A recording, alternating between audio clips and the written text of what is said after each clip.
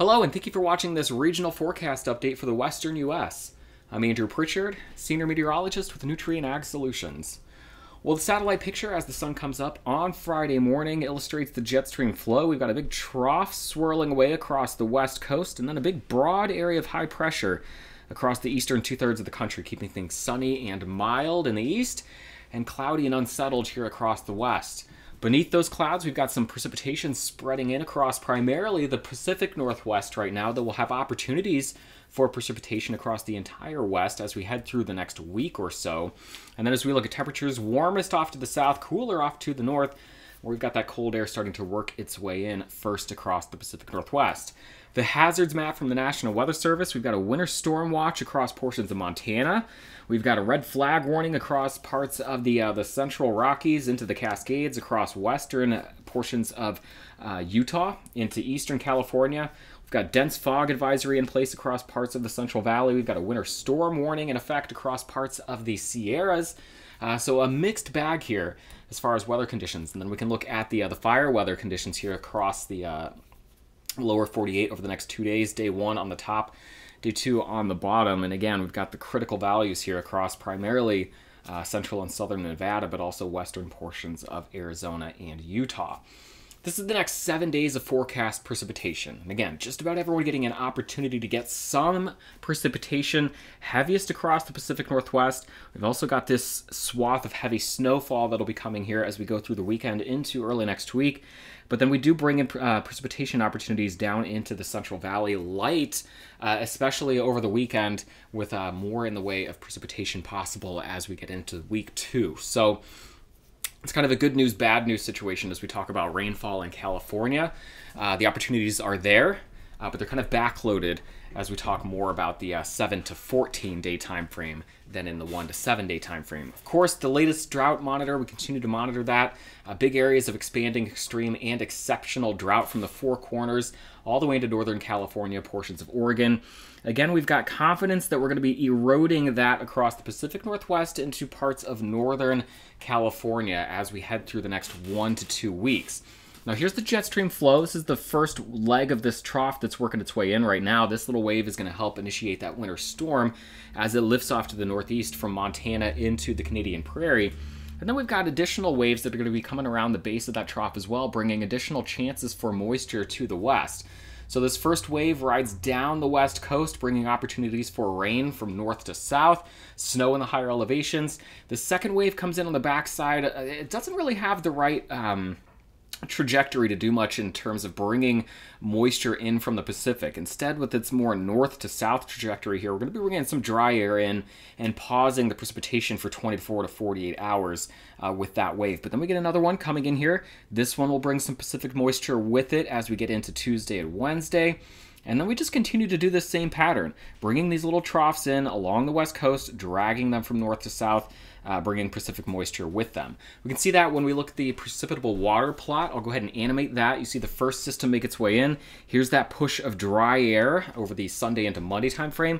But then again, we get these little intrusions of Pacific moisture. Now, this is not an atmospheric river.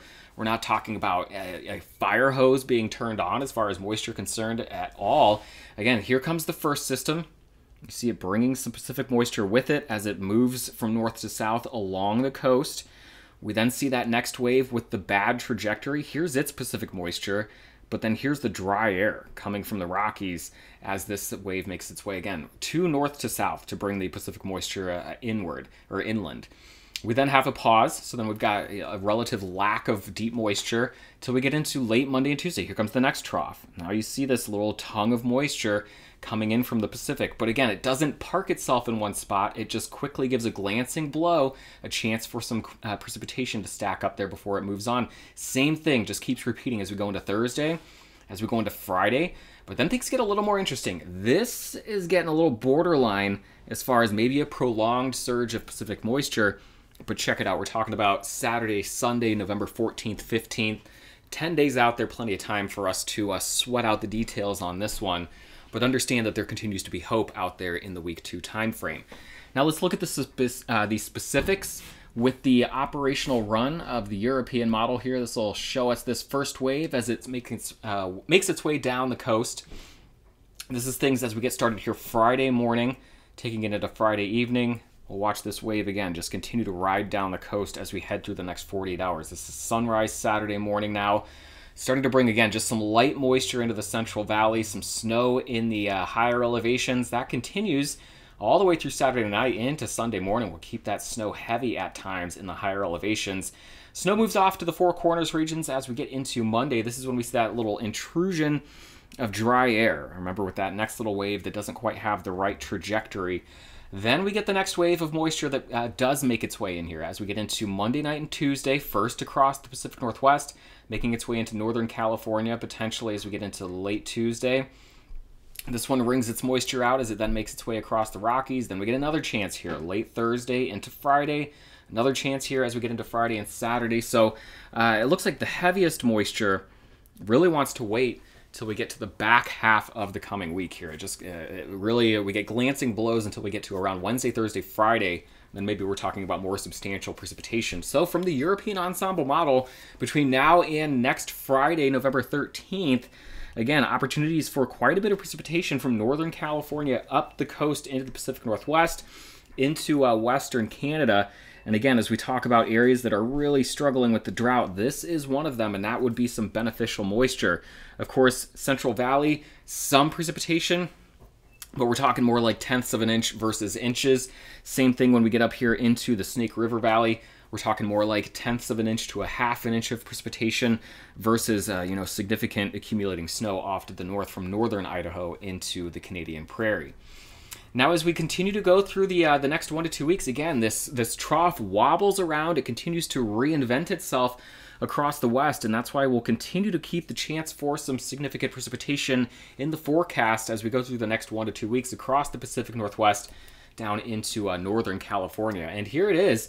So here is on the left, we have got November 6th through the 12th. On the right, we're talking about November 13th through the 19th. And there it is. As we get into the week 2 time frame, the potential for a more extended, prolonged period of Pacific moisture making its way in from central and northern California up the coast into the Pacific Northwest. That is something we'll continue to watch. Some hope there in the week 2 time frame. We will be talking about some strong winds accompanying some of these systems as they make their way down, primarily across the Rockies, and generally over the next 24 to 48 hours, it's going to be strong southerly winds. And so we saw the red flag warnings in this area, the critical fire weather values, and again, that's strong winds, low humidity as this next wave makes its way across the Rockies. Cold air is going to be making its way in from northwest to southeast as we head through the weekend. Here's your highs for the day on Friday, Saturday, and then here is Sunday, Monday, and now Tuesday. And then we're talking about Central Valley frost risks. And it does look like Monday and Tuesday, we will have to keep an eye on things. Right now, it's looking like mid-30s for most, flirting with the freezing mark here in some areas, but probably some of the higher elevations here, maybe getting close to 32. So right now, not looking like a hard freeze across the Central Valley, but it does look like some areas could flirt with that freezing mark, both on Monday and Tuesday morning. Hope you have a great Friday, a wonderful weekend, and we'll talk to you once again on Monday morning.